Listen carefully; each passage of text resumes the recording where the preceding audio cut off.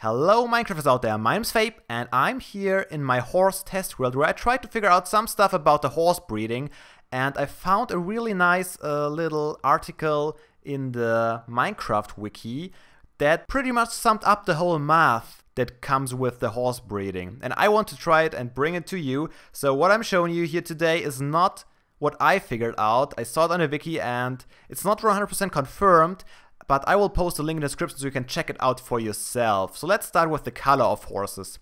For a foal, it has a certain probability to get the color of their mother, and that probability is 4 out of 9. And the same probability is working for the father's color, still 4 out of 9. So as you can see, 4 and 4 are 8, so it's 8 out of 9, so there's still a probability for a random color, and that's 1 out of 9, and this is a random color out of all the colors that are in the game.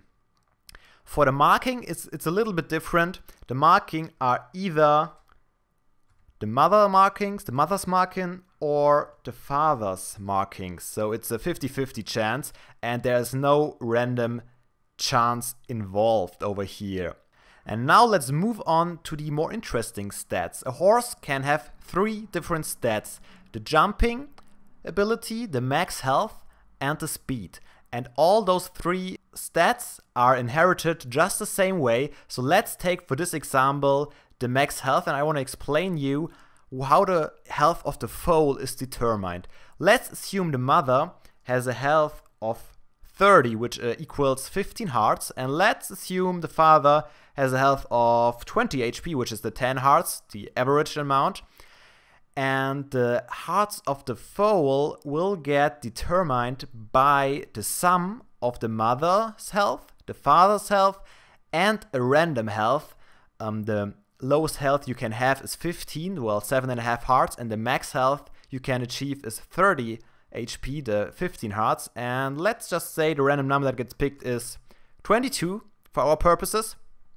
So it will get summed up, which makes it 72, and then it will get divided by 3. So we'll have a total health for our foal of 24. So it's pretty much the average of the mother's health, the father's health, and the random health. And the same is also true for the jumping abilities and the speed abilities. So there's always this random number involved in the breeding.